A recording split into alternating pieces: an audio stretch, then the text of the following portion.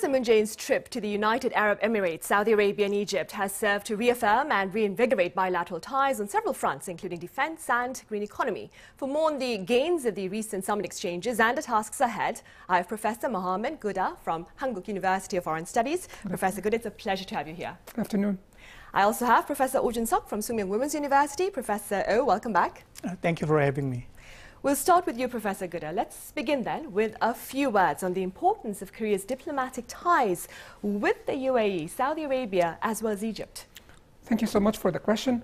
We're talking here about the three most important countries in the Middle East.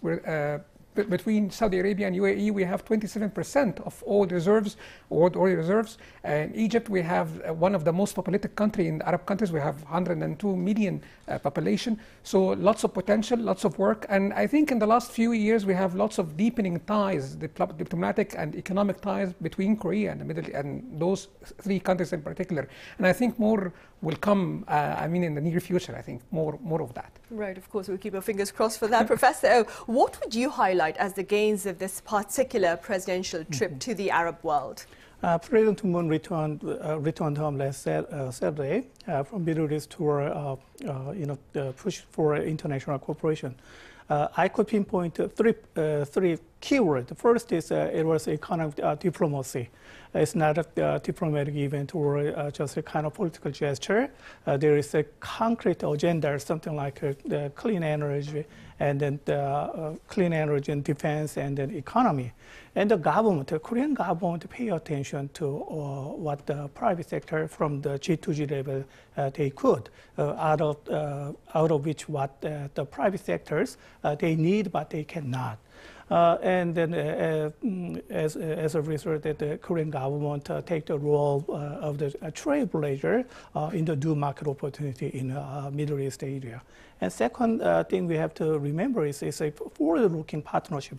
Already we have a close relationship with Middle East areas, but President Moon announced the importance of the new field of cooperation, something like smart innovation in the area of healthcare, and the science and technology and hydrogen, and the intellectual property sectors. For the final, President Moon raised and then suggest a package deal.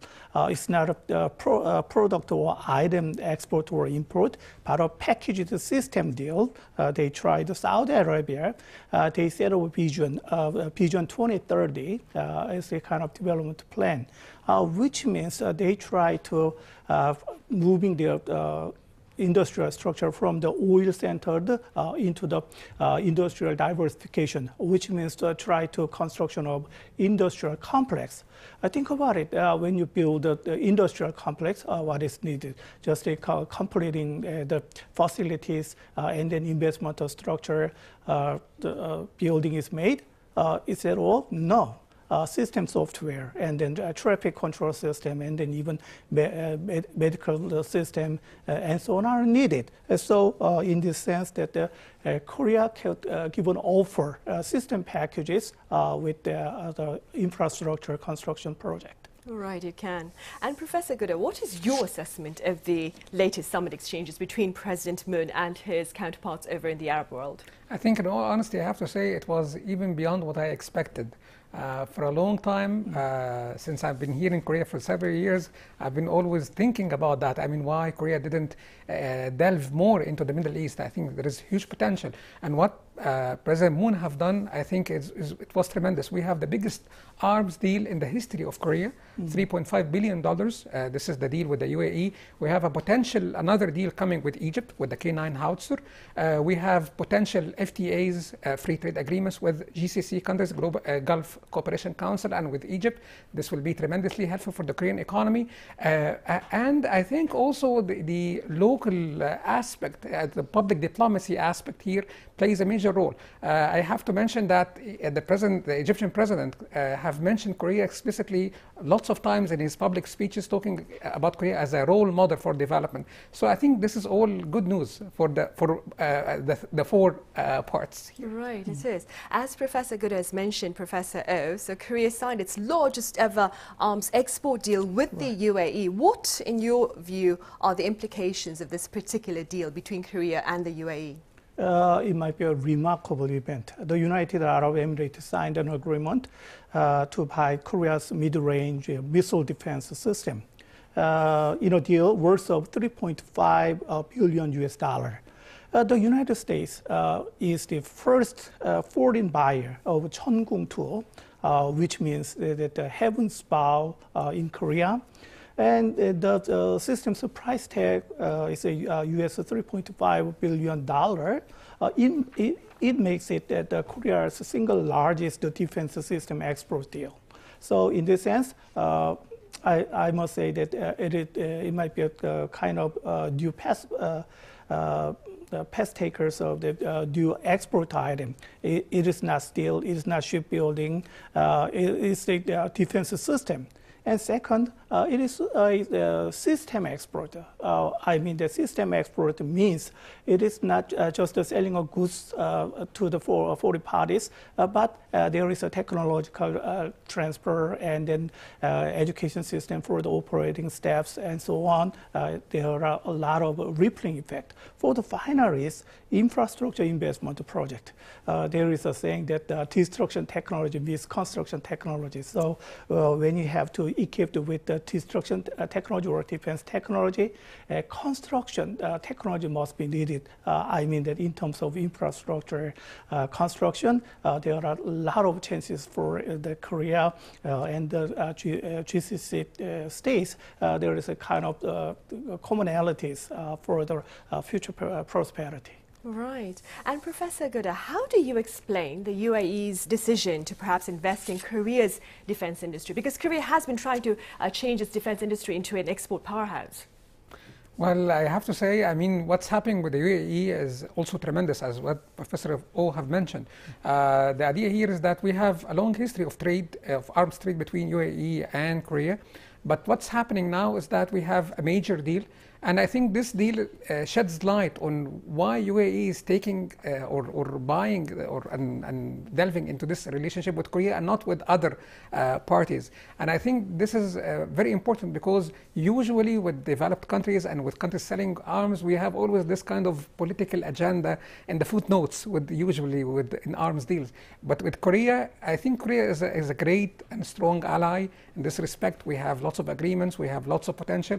And I think also the relationship have been tremendously helpful when it comes to no strings attached, the political parts and all that. So I think this is why Korea will play a major role, I think also more in the future when it comes to arms trade. Right.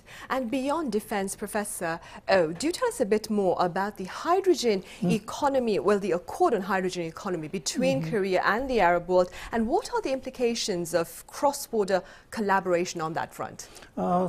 Of course, till now, we got the confidence processes between the two areas.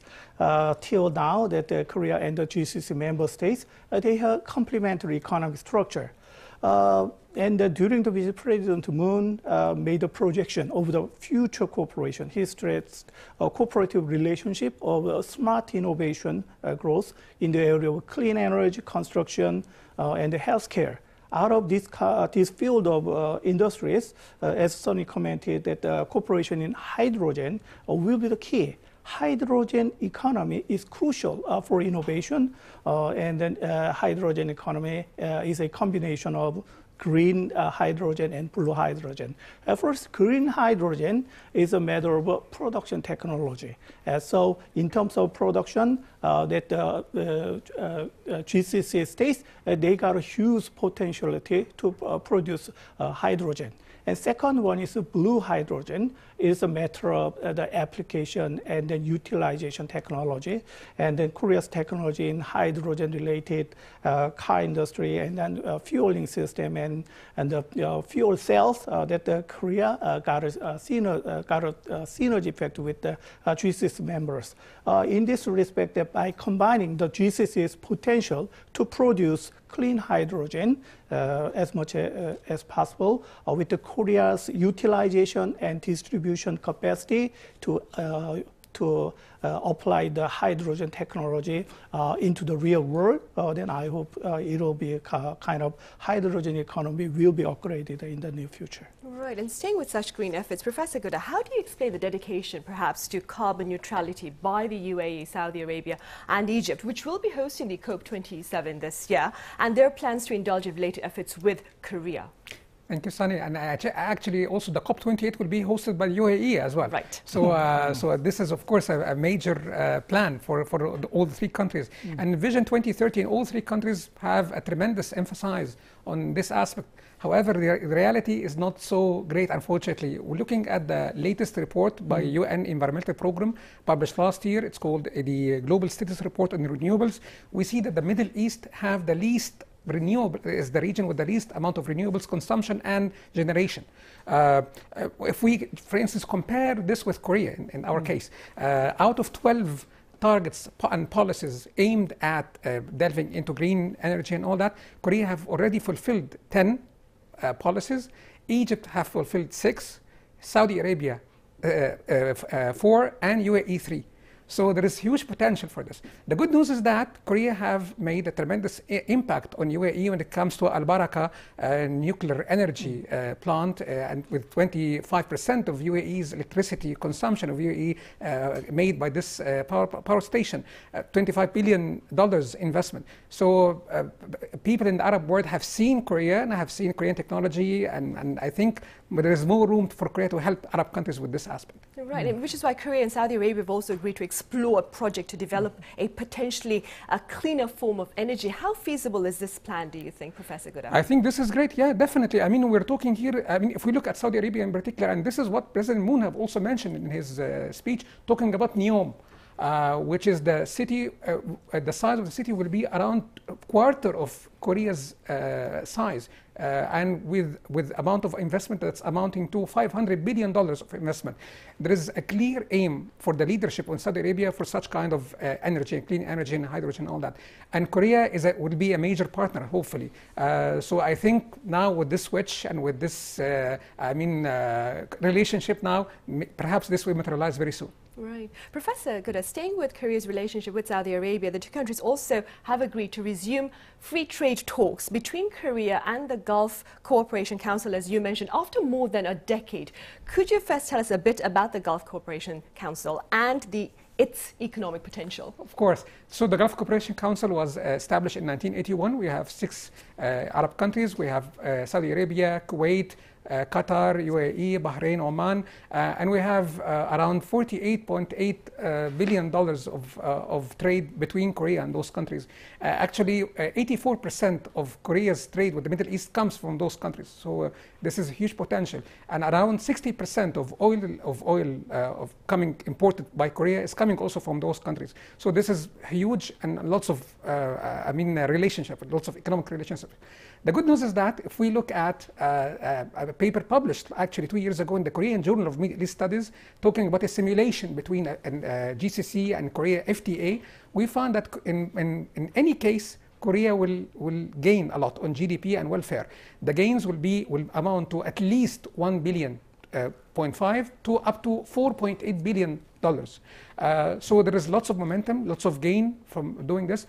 And the good news is that, again, I'm always emphasizing the mental image. The mental image of Korea is very positive in the Arab countries. And we don't have any negative aspect like what we see with other developed countries. So I think there is a huge potential for more economic trade and more tying, as what Professor O have mentioned, relationship with manufacturing and industry as well. You're right. And staying with the potential Korean GCC FTA, Professor, what are some of the gains to be secured under such a deal in your view? As Professor Guda commented about the FTA simulation, actually there are many simulation is under study. But it is too early to say that what is the evaluation of the FTA with the Korean and the GCC. But definitely what is certain is almost 68% of crude oil import comes from the GCC states. And then out of total trade volume between Korea and the Middle Eastern region, that 3/4 goes to the GCC states. It's a huge market, and then 75% of export goods goes to the GCC states. In this sense, that FTA means a lot for the Korean international trade in the future. And then there is a simple example. Making a FTA agreement is like getting a kind of membership card in a shopping mall, members only shopping mall. And then think about it, that you got a membership card, and then it is only members can enter into the shopping mall. You can be a customer, but you can be a supplier, and then you can find places, become a producer, so even you could support kind of services there. It generates huge chances depending upon your own business creativity. So for this reason, that the FTA agreement between the Korea and the GCC state, it gave us a lot of chances in the future, and then strengthening the economic tie between two states. Right, so it's like a comprehensive VIP membership card then. Professor Gooda, staying with free trade initiatives, President Moon and his Egyptian counterpart Abdel Fattah el-Sisi have laid the groundwork for such efforts between Seoul and Cairo. What are the implications of this advance in trade talks? I think this is also great. I mean, looking at Egypt, there is huge potential for Korean products. If we look at Saudi Arabia and UAE, we have high per capita incomes. We have good opportunity for high-end products, Korean products. In Egypt, we have lots of population, 102 million citizens. And Egypt also has tremendous access to Africa. We're talking here about the African Continental Free Trade Agreement that was established and already ratified last year. So we have access to 55 countries in Africa with total GDP combined together as $3.5 trillion. So there's great potential. Also, again, I mean, Egypt, from the other side, Egypt depends on Korea a lot when it comes to exports. Suffice to say that 90% of electronic exports of Egypt comes from Samsung and LG companies in Egypt. So, and there is also, I mean, so the Egyptian side wants to establish more technology and more technology transfer with the Korean side. So I think this will be a win-win situation for both sides in that case. Right, both for Seoul and Cairo. Professor, what do you propose then to ensure productive ties between Korea and its counterparts in the Arab world in the future? From the perspective of economic diplomacy, always there are two things to remember: is the how to keep going on the sustainability and then balance the transaction between the two parties. Smart innovation might be a good commonality between the two countries, and then more than that, as Professor Gooda commented about, nowadays. With the advent of the COVID-19 pandemic, a trusted value chain, trusted supply chain has a lot of importance. So rather than efficiency, we have to creating a supply chain based on the trust and then confidence processes. Right, credibility and confidence. Right. Professor Gooda, what are your words of advice with regard to guaranteeing continued constructive cooperation between Korea and its counterparts in the Arab world? I think it depends on the country, because we have 3 different countries and of course 3 different economies. With UAE, we have the powerhouse of the Middle East, and there is again huge potential when it comes to arms trading and when it comes to service sector and when it comes to supply chain and sustainability. There's also, I know there are some efforts going on now with the Korean side. So I think for this aspect, working together more would be sufficient. With Saudi Arabia, I think it would be great if Korea could be involved more in NEOM project. Because up to now, and I did my own research some time ago, in the Korean media in the last, I would think, 5 years, it was only mentioned for a few times, the NEOM project and all that. So I think more shedding light on this kind of project will be helpful for both sides. And I think Korean companies have tremendous opportunity in that aspect. With Egypt, I think Egypt have a different case. We are passing through, of course, we have passed through some rough time with the Arab Spring and all that. Now we're gaining momentum. The country is growing economically and all that. So what I suggest what Korea could do is something similar to what the EU have done with Egypt, with regards to something like when EU have established a free trade agreement with Egypt, they established something called Industrial Modernization Center in Egypt. And I think Korean side can do something similar to that, like involving the Egyptian industry, involving more standardization, more technical capacity, and more technology transfer. This would be tremendously helpful for Egypt as well. Right. Professor Gura, thank you very much for your insights today and your time. Professor, as always, thank you for your thoughts. My pleasure.